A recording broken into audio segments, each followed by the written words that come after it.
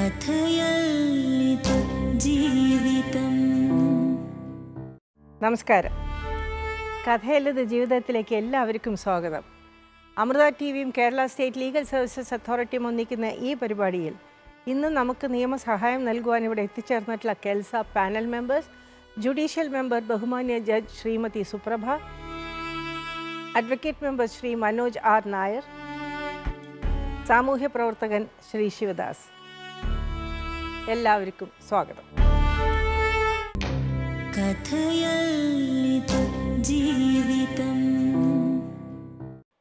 പിന്നെ ഇതുപോലൊരു സംഭവം ഉണ്ടായോ എന്ന് ആ മനുഷ്യൻ്റെ മനസ്സിലൊരു പേടി ഉണ്ടാവും. ആ പേടി ഇല്ലാതെ ആക്കേണ്ടത് നിങ്ങളുടെ പെരുമാറ്റത്തിലൂടെയും സ്നേഹത്തിലൂടെയും മാത്രമേ സാധിക്കുള്ളൂ. അതിന് കാലതാമസം എടുക്കും, ബുദ്ധിമുട്ടുകൾ അനുഭവിക്കേണ്ടി വരും, അതൊക്കെ നിങ്ങൾ അനുഭവിക്കേണ്ടി വരും. പക്ഷേ അത് മാറ്റിയെടുത്ത് നിങ്ങൾ സ്നേഹത്തോടു കൂടി ജീവിച്ചാൽ നിങ്ങൾക്ക് നല്ലൊരു ഭർത്താവും നല്ലൊരു കുടുംബമാണ് തിരിച്ചു കിട്ടുന്നത്. അത് മനസ്സിലാക്കിയിട്ടാണ് ബീന ഇപ്പം നിങ്ങളുടെ കൂടെ വരാനും തയ്യാറായിട്ടുള്ളത്. പിന്നെ നിങ്ങൾ ചോദിച്ച ചോദ്യത്തിന് നാളെ ഇത് സംഭവിച്ചത് ശരിയായില്ലെങ്കിലോ എന്ന് പറഞ്ഞാൽ അതിന് നിയമവശങ്ങൾ ഇഷ്ടം പോലെയുണ്ട്. അപ്പോൾ അതിനനുസരിച്ച് മുമ്പോട്ട് നീങ്ങാം. കിട്ടിയാൽ നമ്മൾ പണ്ടൊരു ചൊല്ലില്ലേ, കിട്ടിയാൽ കുറെ സ്വർണം, ഇല്ലെങ്കിലോ ഒരു വാക്ക്. There is a way, there is a bin. Exactly. If there is a will, there is a way. നിങ്ങൾ മാറ്റി പറഞ്ഞു പോയി. Okay, I can understand. അതായത് വേണമെങ്കിൽ ചക്ക വേരിലും കഴിക്കും. എനിക്കറിയാം. അതുകൊണ്ട് നിങ്ങൾ ഇതിനെ ശുഭാപ്തി വിശ്വാസത്തോടെ നല്ലത് നടക്കും എന്നുള്ള ഒരു വിശ്വാസം ഞാൻ അതുകൊണ്ടാണല്ലോ സാറെ പറഞ്ഞത്, ശുഭാപ്തി വിശ്വാസമാണ് മനുഷ്യന്റെ. അതേ നമുക്ക് ജീവിതം മുമ്പോട്ട് നയിക്കാൻ പറ്റും. അതുകൊണ്ടാണല്ലോ ഞാൻ ഇത്രയും നാള് ഞാൻ ഇവരെ 2-3 മാസം വിളിക്കാതിരുന്നിട്ട് ഈ ഒരു മാസം നിരന്തരം വിളിച്ചിട്ട് ഞാൻ ഇങ്ങനെ ഇപ്പോഴും അവിടെ നിർത്തി വെച്ചിരിക്കുന്നത്. എനിക്ക് ആലോചിക്കണം, എന്റെ കാര്യങ്ങൾ മുന്നോട്ട് എനിക്ക് ആലോചിച്ചിട്ടേ എനിക്ക് എടുക്കാൻ കഴിയുള്ളൂ തീരുമാനം. തീർച്ചയായിട്ടും. ഏതായാലും നിങ്ങൾ നാളെ അളിയനുമായിട്ട് സംസാരിച്ച് നാളെ എന്നാണ് ഇവരവിടെ? ഞാൻ നാളെ വൈകുന്നേരം വിളിക്കും. അളിയനായിട്ട് ഒന്ന് സംസാരിച്ച് നോക്കട്ടെ. ആയിക്കോട്ടെ. അവൻ അന്നത്തേക്ക് ഒഴിവ് കിട്ടാന്ന് ഞാൻ നോക്കിയിട്ട് ഞാൻ വിളിച്ചിട്ട് ഇവരെ അന്ന് ഞങ്ങൾ അറിയിക്കാം. ഇവരങ്ങോട്ട് വന്നോളും. അവര് മാത്രമാണ് വരും, അവരുടെ കുടുംബം വരുമോ? കുടുംബം വരും. കുടുംബം വന്ന് നിങ്ങൾ വരും. എന്തോ കുടുംബം മാത്രമല്ല, കുറച്ച് 1-2 പേരും കൂടെ വരും. കാരണം ഇത് സാക്ഷിയോട് കൂടി വേണം ഇതൊക്കെ ചെയ്യാനേ. അപ്പൊ അതിന് 1-2 പേര് വേണം. എനിക്ക് നിയമപരമായിട്ട് എന്റെ പേപ്പർ എന്റെ കൈ കിട്ടാതെ ഞാൻ സ്വീകരിക്കില്ല. അത് ഞാൻ മാഡത്തിനോട് ആദ്യം തന്നെ പറയുന്നു. അത് കറക്റ്റായിട്ട് ചെയ്തോളാം. അപ്പൊ ഇതിപ്പോ എന്നാ വേണ്ടെന്നുള്ളത് മാത്രം നിങ്ങൾ ഞങ്ങളെ അറിയിച്ചാൽ മതി. ഞാൻ വിളിച്ച് പറയാം. ആയിക്കോട്ടെ. Okay, thank you. നന്ദി സഹിച്ചോ. നിങ്ങൾ ശരിക്കും എൻ്റെ മകളാണെങ്കിൽ ഇന്ന് ഞാൻ തല്ലിയേനെ. അതിനുള്ള അവകാശം ഇപ്പം എനിക്കില്ലാത്തതുകൊണ്ടാണ്. ഇത്രയും നല്ലൊരു കുടുംബം ശരിയാണ്, നിങ്ങൾക്ക് ഇഷ്ടപ്പെട്ടിട്ടായിരിക്കില്ല, നിങ്ങളുടെ പല പ്രശ്നങ്ങൾ കൊണ്ടായിരിക്കാം, ഒക്കെ ഞാൻ സമ്മതിക്കുന്നു.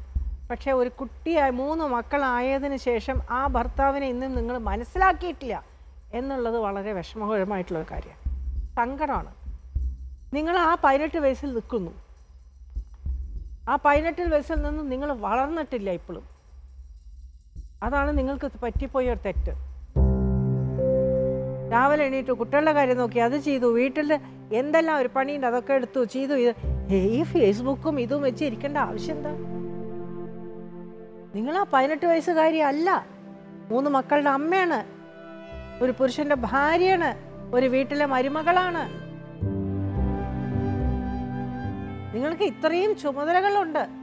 ഈ 9 കൊല്ലത്തിന്റെ ഇടയിൽ നിങ്ങളുടെ ഭർത്താവിന്റെ മനസ്സ് നിങ്ങൾ മനസ്സിലാക്കിയിട്ടില്ലെങ്കിൽ ഇനി എപ്പോഴാ ശരിക്കും ആ മനുഷ്യൻ നിങ്ങളെ സ്വീകരിക്കുക എന്ന് പറഞ്ഞ സ്ഥിതിക്ക് ഇനി ആ കാൽച്ചോട്ടിൽ കിടന്ന് നിങ്ങളുടെ ജീവിതം നിങ്ങൾ ചെയ്യേണ്ടതാണ്. കാരണം അത്രയും നല്ലൊരു മനസ്കതയെ കാണിച്ചത്. പിന്നെ അത് ഇനിയുള്ള ജീവിതം നന്നാക്കണം ചീത്തയാക്കണമെന്നും അവരവരെ കയ്യിലുണ്ടാവും. അത്രേ എനിക്ക് പറയാനുള്ളൂ.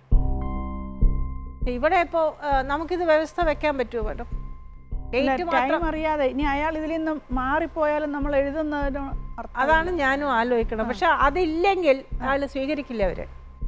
നാളെ അതായത് ഇന്ന ദിവസത്തിന്റെ വൈകുന്നേരത്തിനുള്ളിൽ ഈ കുട്ടിയും കൊണ്ട് അങ്ങോട്ട് ചെല്ലാമെന്നുള്ള വിവരം അറിയിച്ചു കൊള്ളാം എന്ന് പറഞ്ഞിട്ട് സമ്മതിച്ചിട്ടുണ്ട്. അതനുസരിച്ച് ഇവര് ഈ കുട്ടിയെ അവിടേക്ക് ഹാജരാക്കുന്നതായിരിക്കും എന്ന് പറഞ്ഞ് നമ്മൾ വ്യവസ്ഥ വെച്ചാൽ ഇത് അവിടെ നമ്മളിപ്പോൾ പറഞ്ഞതിനനുസരിച്ച് ശരിയാവത്തുള്ളൂ. അങ്ങനെ ചെയ്യാൻ പറ്റില്ലേ?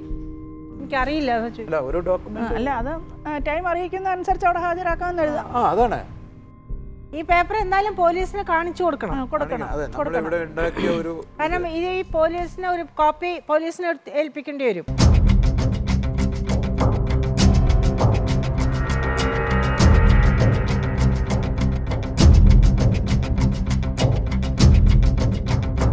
നമുക്ക് ആ വ്യവസ്ഥകളൊന്ന് വായിക്കാൻ വേണം.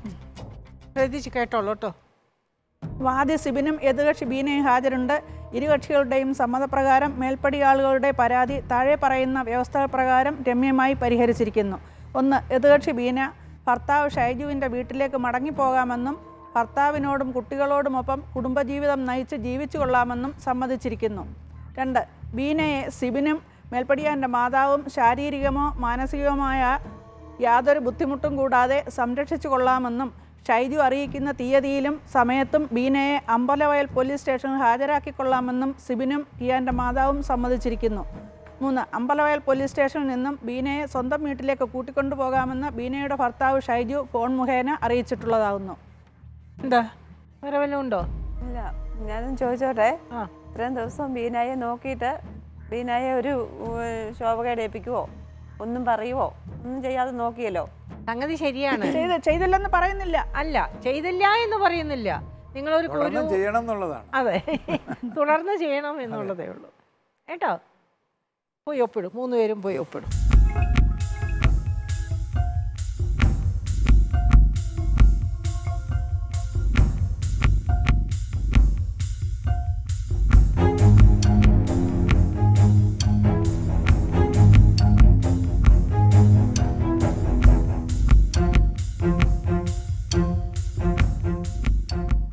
ഇതിൽ പരം ഒരു നല്ല തീരുമാനം കിട്ടാനില്ല എന്നാണ് എൻ്റെ വിശ്വാസം.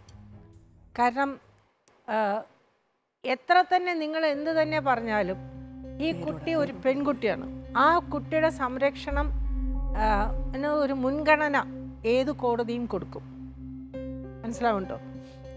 പക്ഷേ നിങ്ങൾക്കും ദോഷം വരരുത്. കോടതിയെ വിശ്വസിച്ച് ഞങ്ങളെ വിശ്വസിച്ച് ഇവിടെ വന്നവർക്ക് നീതി കിട്ടണം.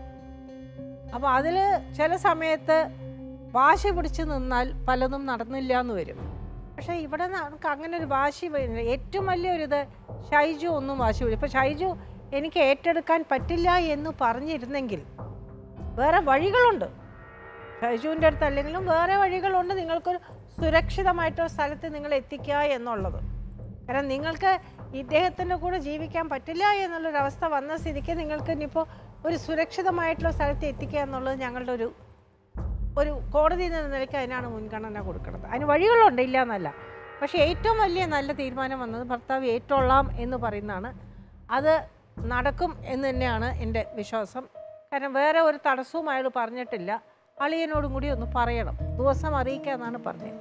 രണ്ടുപേരും ഇപ്പോൾ നല്ലൊരു തീരുമാനത്തിലേക്ക് നമ്മൾ എത്തിയിട്ടുണ്ട്. ഇത് മുമ്പോട്ട് പോയി ഈ തീരുമാനങ്ങൾ നടപ്പാക്കി അവരവരെ ജീവിതം അവരവർ നല്ല നിലയ്ക്ക് ജീവിച്ച് തീർക്കണം എന്നുള്ളത് മാത്രമേ എനിക്ക് പറയാനുള്ളൂ കേട്ടോ. ആസ് എ ജുഡീഷ്യൽ മെമ്പർ, സിബിന് വയസ്സ് 25 ആയിട്ടുള്ളൂ. ഈ ചെറു ജീവിതത്തിൽ ഇത്രയും നാളും വിഷമമുണ്ട് പറയുന്നതിന്. യാതൊരു ലൈസൻസും ഇല്ലാതെ തെറ്റുകളിലൂടെ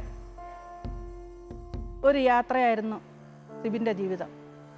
പറയുന്നതിൽ തെറ്റുണ്ടോ? ഇല്ല, മനസ്സിലാക്കുന്നുണ്ടല്ലോ. തെറ്റെന്താന്ന് ഞാൻ പറയുന്നില്ല, മനസ്സിലാകും. ഇനി ഈ തെറ്റുകൾ ആവർത്തിക്കരുത്. ഒരു നല്ല വ്യക്തിയായിട്ട്, നല്ല പുരുഷനായിട്ട്, ഒരമ്മയ്ക്കൊരു നല്ല മകനായിട്ട്, ഒരച്ഛന് നല്ലൊരു മകനായിട്ട്, ഇനിയും കൊണ്ടുവരുന്ന ഒരു പെണ്ണിന് ഒരു നല്ല ഭർത്താവായിട്ട് ഒരു കുടുംബജീവിതം നയിക്കാൻ സിബിന് കഴിയട്ടെ എന്ന് ആശംസിക്കുകയാണ്. ബീന ഒരാളുടെ ഭാര്യയാണ്. 6 വയസ്സിൽ താഴെയുള്ള 3 പിഞ്ചു കുഞ്ഞുങ്ങളുടെ അമ്മയാണ്. ഇതെല്ലാം മറന്നുകൊണ്ടാണ് വാട്സാപ്പിലൂടെ 1 മാസം മാത്രം പരിചയപ്പെട്ട ഒരു വ്യക്തിയുടെ പിന്നാലെ ഒരു വാട്സാപ്പ് മെസ്സേജിൻ്റെ പിറകെ ഇറങ്ങിപ്പുറപ്പെട്ടത്. ശരിയായില്ല. ഭർത്താവിനെ കണ്ണുനീര് കുടിപ്പിച്ച് 3 പിഞ്ചു കുഞ്ഞുങ്ങളെ വലിച്ചെറിഞ്ഞിട്ട് ഒരമ്മയുടെ ധർമ്മം, ഒരു ഭാര്യയുടെ ധർമ്മം എല്ലാം മറന്നിട്ട് ഇറങ്ങി പുറപ്പെട്ട ഒരു പെൺകുട്ടിയാണ് ബീന. ഇന്ന് ചെയ്ത തെറ്റുകൾ മനസ്സിലാക്കണം. നമ്മൾ കല്യാണം കഴിക്കുന്നത് എന്തിനാ? വിവാഹം എന്ന് പറയുന്നത് നല്ല കുഞ്ഞുങ്ങൾക്ക് ജന്മം നൽകി അവരെ നല്ലവരാക്കി വളർത്തിയെടുത്ത് ഉത്തമ പൗരന്മാരാക്കി വളർത്തിയെടുത്ത് സമൂഹത്തിന് ദാനം ചെയ്യുക എന്ന ഒരു ദാമ്പത്യത്തിലൂടെ നമ്മൾ ഏറ്റവും പ്രധാനമായ തത്വം ഉദ്ദേശിക്കുന്നത്. ആ തത്വം നടപ്പിലാകണമെന്നുണ്ടെങ്കിൽ ഒരു അമ്മ നല്ലൊരമ്മയായിരിക്കണം. ഒരു സ്ത്രീയെ അമ്മയാക്കുന്നത് ത്യാഗമാണ്. ആ ത്യാഗ മനോഭാവമാണ് ആ സ്ത്രീയുടെ മുദ്ര. എന്ത് ത്യാഗം സഹിച്ചും തൻ്റെ കുഞ്ഞുങ്ങളെ വളർത്തിയെടുത്ത് നല്ലവരാക്കി വളർത്തും. അതാണ് ഒരമ്മയുടെ ലക്ഷ്യം. ഈ കുഞ്ഞുങ്ങളെ ഇട്ടെറിഞ്ഞു പോയ ബീന അത് ആലോചിച്ചോ? ഈ കുഞ്ഞുങ്ങളെ ആര് വളർത്തും? അവർ പാല് കുടിച്ചോ? 2 വയസ്സുള്ള ഒരു കുഞ്ഞുണ്ടല്ലോ, അത് പാല് കുടിച്ചോ? വല്ലതും കഴിച്ചോ? ഉറങ്ങിയോ? കുളിപ്പിച്ചോ? എന്തെങ്കിലും ആലോചിച്ചോ? ആരെ ഏൽപ്പിച്ചേച്ച് പോയി? ഒരമ്മയ്ക്ക് ചെയ്യാൻ പറ്റുന്ന കാര്യമാണോ? 6 വയസ്സ്, 4 വയസ്സ്, 2 വയസ്സ്, 3 കുഞ്ഞുങ്ങൾ. ഈ പിഞ്ചു കുഞ്ഞുങ്ങളെ ഉപേക്ഷിച്ചേച്ച് നിങ്ങൾ എവിടാ പോയത്? ഭർത്താവിൽ നിന്ന് പീഡനം ഉണ്ടാകാം, പക്ഷേ ഈ കേസിൽ അങ്ങനെ ഉണ്ടായിട്ടില്ല. നല്ലവനായ ഒരു ഭർത്താവായിട്ടാണ് നമുക്ക് ഷൈജുവിനെ തോന്നിയിട്ടുള്ളത്. അതുകൊണ്ടാണല്ലോ നിങ്ങളെ ഇപ്പോഴും സ്വീകരിക്കാൻ അയാൾ തയ്യാറായിട്ടിരിക്കുന്നത്. ഈ പിഞ്ചു കുഞ്ഞുങ്ങളുടെ ആ കാര്യം ആലോചിച്ചിട്ട് തന്നെയാണ് ഷൈജു ഇപ്പോഴും നിങ്ങളെ സ്വീകരിക്കുന്നത്. അതുകൊണ്ട് നിങ്ങൾക്ക് മാനസികമായി എന്തെങ്കിലും ബുദ്ധിമുട്ടുകളുണ്ടെങ്കിൽ അത് ഒരു സൈക്കോളജിക്കൽ അല്ലെങ്കിൽ കൗൺസിലിംഗ് മുഖേന അതിന് പരിഹാരം കാണുക മാഡം പറഞ്ഞു തന്നിട്ടുണ്ട് കേട്ടോ. അതുകൊണ്ട് ഒരു നല്ല അമ്മയായിട്ട്, ഒരു നല്ല ഭാര്യയായിട്ട് ഷൈജു കുറേ കാര്യങ്ങൾ ഇവിടെ ആവശ്യപ്പെട്ടിട്ടുണ്ട്. അത് ചെയ്യാമെന്ന്, അതനുസരിച്ച് ജീവിക്കാമെന്നും ബീന സമ്മതിച്ചിട്ടുണ്ട്. നല്ലൊരു കുടുംബജീവിതം ഉണ്ടാവട്ടെ. ഇനി ഒരിക്കലും ബീനയുടെ ഭാഗത്തുനിന്ന് ഇങ്ങനെ ഒരു തെറ്റ് ഉണ്ടാവാൻ പാടില്ല. ആസ് എ അഡ്വക്കേറ്റ് മെമ്പർ, ഈ മദ്യപാനത്തിൻ്റെ പരിണിത ഫലങ്ങൾ അറിഞ്ഞിട്ടുണ്ടോ? ശരി, ഇനി മനസ്സിലാക്കിക്കോളൂ. മദ്യപാനം കൊണ്ട് ഏറ്റവും കൂടുതൽ ഉണ്ടാകുന്ന പ്രോബ്ലം എന്ന് പറഞ്ഞാൽ ഇമ്പോർട്ടൻസിയാണ്. ഇമ്പോർട്ടൻസി എന്ന് പറഞ്ഞാൽ എന്തോന്ന് അറിയാമോ? ശാരീരിക ബന്ധത്തിൽ ഏർപ്പെടാൻ കഴിവില്ലാതെ വരിക. പിന്നെ എന്ത് ട്രീറ്റ്മെൻറ്റ് ചെയ്താലും അത് തിരിച്ച് നിങ്ങളെ പഴയ സിറ്റുവേഷനിലേക്ക് എത്തിക്കത്തില്ല. പിന്നെ രണ്ടാമത് നിങ്ങൾക്ക് ബോധം ഇല്ലാതാവുക. മനസ്സിലായി? ഇതൊക്കെ ശരിയാണെന്ന് തോന്നുന്നുണ്ടോ ഷൈജുവിന്? സ്വയം തോന്നുന്നുണ്ടോ? അതോ എപ്പോഴെങ്കിലും ആലോചിച്ചിട്ടുണ്ടോ ഞാൻ ഈ ചെയ്യുന്നത് ശരിയാണോ എന്ന് ആലോചിച്ചിട്ടുണ്ടോ? സത്യം പറയൂ. ആലോചിച്ചിട്ടുണ്ട്. ആലോചിച്ചപ്പോൾ എന്താ തീരുമാനം വന്നത്? മനസ്സിൽ വന്നത് എന്താ? ശരിയല്ലെന്നായിരിക്കും, ഇല്ലേ? അപ്പം നമ്മൾ വിചാരിച്ചാൽ നടക്കാത്ത കാര്യങ്ങളൊന്നുമില്ല. ഇനിയെങ്കിലും ഇതിപ്പം ഒറ്റയടിക്ക് നിർത്തണം എന്നൊന്നും പറയുന്നില്ല ഞാൻ. നിർത്താൻ പറ്റിയെന്ന് വരത്തില്ല. ടേപ്പർ ചെയ്ത് കൊണ്ടുവരിക, കുറച്ച് കൊണ്ടുവരിക. കൊണ്ടുവന്ന് എന്നെക്കൊണ്ട് പറ്റും എന്ന് സമൂഹത്തിന് തെളിയിക്കുക. ഈ അമ്മയുടെ ഒരു പ്രത്യേകത മനസ്സിലാക്കിയെന്ന് വെച്ചാൽ നിങ്ങൾ എന്ത് തെറ്റ് ചെയ്താലും അതിനെ ന്യായീകരിക്കാൻ പ്രവണതയുള്ളൊരു അമ്മയാണ്. അത്രയും സ്നേഹം നിങ്ങളോട് ആ അമ്മയ്ക്കുണ്ട്. ആ സ്നേഹം നിങ്ങൾ തിരിച്ചറിഞ്ഞിട്ടില്ല ഇതുവരെ. നിങ്ങളുടെ അടുത്ത് എനിക്ക് പറയാനുള്ളത്, ഞാനൊരു പുരുഷൻ ആണ്. പുരുഷൻ കരയുന്നത് എപ്പോഴാണെന്നറിയാമോ? ദുഃഖം അങ്ങ് അറ്റെത്തുമ്പോഴാണ്. നിങ്ങൾ ചെയ്ത ഏറ്റവും വലിയ പാപം എന്ന് പറയുന്നത് നിങ്ങളുടെ ഹസ്ബൻഡിനെ നിങ്ങൾ വേദനിപ്പിച്ചു, ഇങ്ങനെ ഒരു രീതിയിൽ നിങ്ങളെ വേദനിപ്പിച്ചു എന്നുള്ളതാണ്. പക്ഷെ എവിടെയോ നിങ്ങൾക്ക് ദൈവത്തിൻ്റെ ബ്ലെസ്സിങ്സ് ഉണ്ട്. അതുകൊണ്ട് ആ നല്ല മനുഷ്യൻ നിങ്ങളെ തിരിച്ചെടുക്കാമെന്ന് പറഞ്ഞു, തിരിച്ചു വന്നോട്ടെ എന്ന് പറഞ്ഞു. എന്തുകൊണ്ടാണ് നിങ്ങൾ തെറ്റിലേക്ക് വഴുതി വീണതെന്ന് അദ്ദേഹം മനസ്സിലാക്കി. അതുകൊണ്ടാണ് ഈ 5 കണ്ടീഷൻ അദ്ദേഹം വെച്ചത്. ദയവ് ചെയ്ത് ഇനിയും ആ മനുഷ്യനെ വഞ്ചിക്കാതെ നല്ലൊരമ്മയായി, നല്ലൊരു ഭാര്യയായി ജീവിക്കുക. ഈ പറഞ്ഞ പോലെ വാട്സപ്പും ഫേസ്ബുക്കും കട്ട് ചെയ്യുക. അതൊരു അഡിക്ഷനാണ്. നിങ്ങൾ വാട്സപ്പും ഫേസ്ബുക്കും ഉപയോഗിച്ചില്ലെങ്കിൽ ഒന്നും സംഭവിക്കില്ല ഈ ലോകത്ത്. അത് കട്ട് ചെയ്യുക. അത് വെറും ഒരു അഡിക്ഷനാണ് അത്. അതുകൊണ്ട് നല്ല രീതിയിൽ ജീവിക്കുക. ആസ് എ സോഷ്യൽ വർക്കർ മനുഷ്യർക്ക് തെറ്റുപറ്റാം, തെറ്റുപറ്റാത്ത മനുഷ്യരുണ്ടാവില്ല. പക്ഷേ ഈ തെറ്റ് ഒരു പ്രാവശ്യം പറ്റി, 2 പ്രാവശ്യം പറ്റി, 3 പ്രാവശ്യം പറ്റി എന്ന് പറയുമ്പോൾ അത് കുറ്റമാണ്. കുറ്റം ചെയ്യുന്നതിന് തുല്യമാണ്. ശിക്ഷ കിട്ടിയോ ഇല്ലയോ എന്നുള്ളത് സെക്കൻഡറി. പക്ഷെ നമ്മൾ ഇപ്പോൾ കണ്ടത് സിബിൻ ഒന്നല്ല 3ാമത്തെ തെറ്റിലേക്കാണ് പറഞ്ഞിടത്തോളം 3ാമത്തെ തെറ്റിലേക്ക് പോയിരിക്കുകയാണ്. ഇത് കുറ്റം തന്നെയാണ് ചെയ്തിരിക്കുന്നത്. അതുപോലെ ബീനെ അത് സാഹചര്യങ്ങളുടെ സമ്മർദ്ദങ്ങൾ ഉണ്ടെങ്കിൽ പോലും അച്ഛനില്ലാതെ വളർന്നു, വളരെ ബുദ്ധിമുട്ടിയൊക്കെ വളർന്ന ഒരു സാഹചര്യത്തിൽ കൂടെ ആയതുകൊണ്ട് ചിന്തിക്കാതെ ഓരോ പ്രവൃത്തികൾ എടുത്ത് ചെയ്തത് എൻ്റെ ആ ഒരു ഫലം ഇപ്പോൾ നമ്മൾ ഒരുവിധം ശരിയാക്കി എടുക്കുകയാണ്. പക്ഷേ അതെത്ര വളരെ വളരെ വലിയ ഒരു പ്രതിസന്ധിയിലേക്കാണ് ബീനയുടെ ജീവിതത്തെ കൊണ്ട് എത്തിച്ചിരിക്കുന്നതെന്ന് മനസ്സിലായിട്ടുണ്ടല്ലോ ഇത്രയും നമ്മൾ സംസാരിച്ചപ്പോൾ.